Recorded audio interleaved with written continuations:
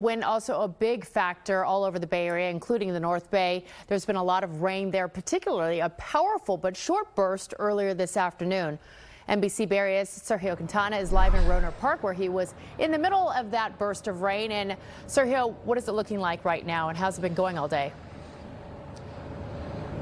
Right now, it's actually pretty calm. It's still a little bit breezy, but I'll tell you that storm that did blow through here at 1:30 this afternoon was pretty dramatic, but it really only lasted for a few minutes. And again, it's that wind that has been a constant. It's been making sure that people hang on to their hats and making sure doors don't whip open because of gusts.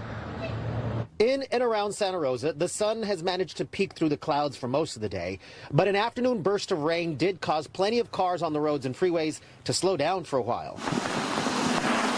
Sí, los carros se mueven, por el aire, pero también ocupábamos lluvia en California. Anna says she could feel her car getting buffeted by the wind while she was on the freeway, but wasn't too worried. She says when you live in California, you get used to all kinds of weather.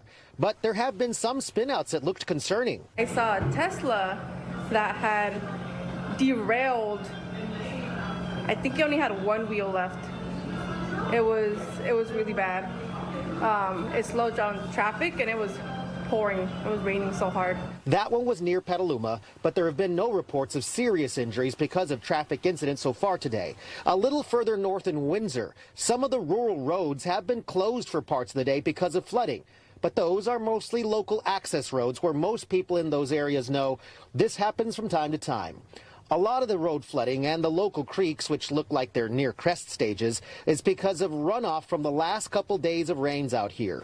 Still, people who know the area well welcome the rain. Yep, especially where I live. We have well water, so we pray for the rain.